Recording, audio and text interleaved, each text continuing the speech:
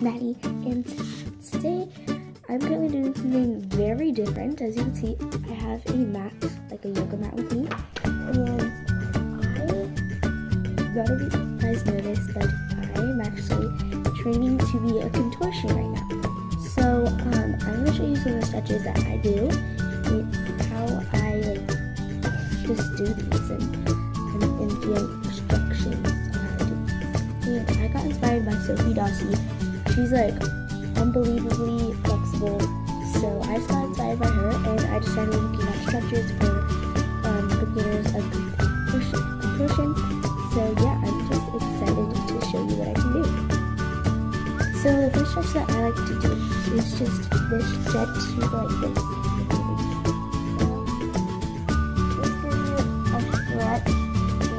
you a stretch in your hamstrings and in your back. There's a great it's like a great warm-up contortion stretch.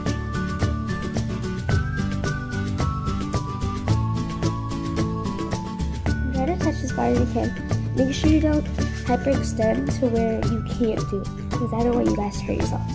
And this is a video, so do make sure that you're very careful with this. And if you're not familiar with if you're not familiar with flexing and stretching every day, and if you're not flexible, then you should probably just go carefully on. So yeah.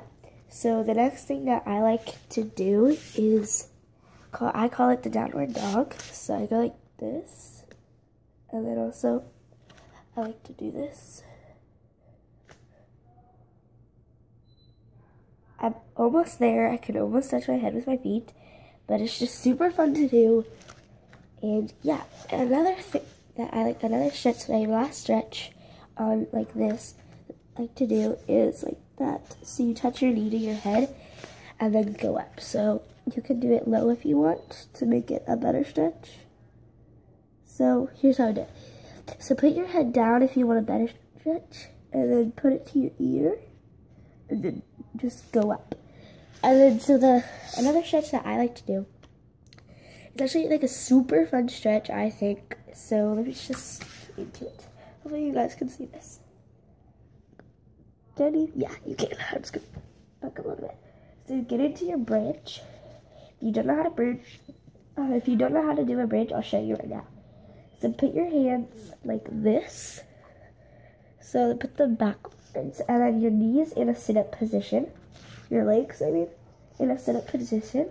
Just like do some sit-ups, and then just spread your legs apart a little bit, and then just push up like this.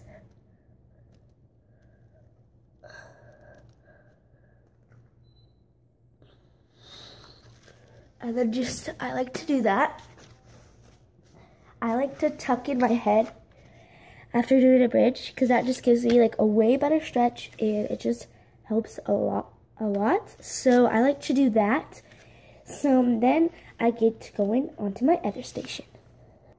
So this is my mat that I use for tumbling. So all I use this for is for cartwheels and round-offs, because it has an incline in it. So when you do it, it gives you a better stretch and better workout. So yeah, I just like to do that. And no, I'm not a gymnast, so I don't do this very well, but that's why I have the hiccups right now. But I also do this for handstands. So it's harder on this mat, so I'm gonna do it on the floor. Yeah, make sure, okay.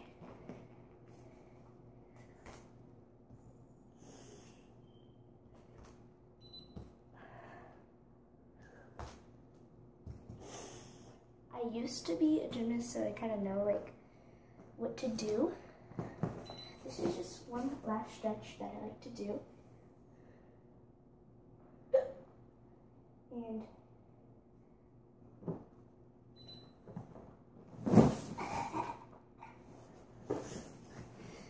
so yeah, I just like to do a bunch of stretches, and then if like I feel like I need more stretches on my cartwheels, this is what I do. If my legs need to get farther apart or like better, I just do this. And then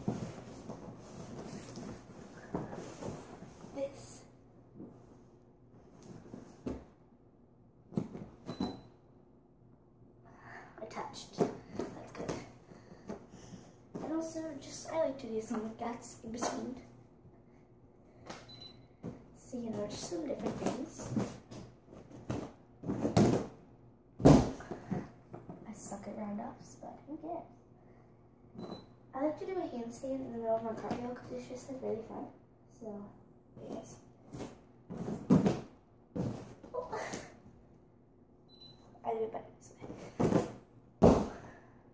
It's kind of like a round-off cardio thing. So I like to do that.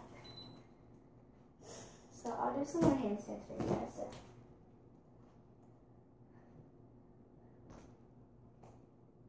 Well, that one I stood up for a long time. Okay.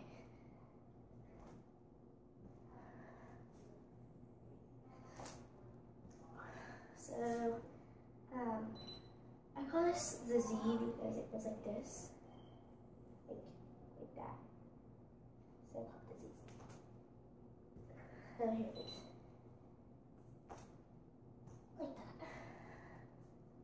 Yeah, those are just some of my contortion moves for beginners that I do, and definitely I'm not a contortion yet. I'm not really even close, but it's just stuff that I do to help. So yeah,